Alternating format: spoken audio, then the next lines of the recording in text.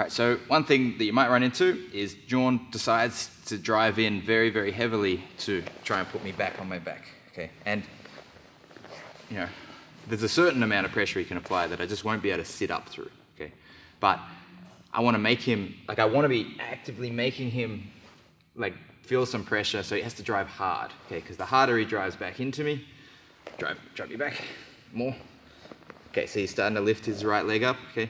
John's trying to drive me flat, yeah, like this, right? So I'm gonna make that work against him, okay? Because he doesn't have great base and he usually has to lift his right leg up to actually have some drive, okay? If he keeps his knees on the ground, I don't think he can outbeat my hip escapes here, right? So at this point, I'm gonna reach over and cup his lat to be able to pull him, and I'm gonna hook sweep, and I'm gonna go with the momentum and actually fall back and lift him, okay? So John stands up, and I lift him up with my hook. It's okay if your hook, it's like a reverse hook sweep, and you can slide it all the way down to the ankle. This is even better, okay? So you'll end up in this scrambly position here. Now, ideally, I come on top from here, and I take top position. A lot of the time, your opponent will post to not go over, but he's lost my hips. I can now frame and get back to recovering.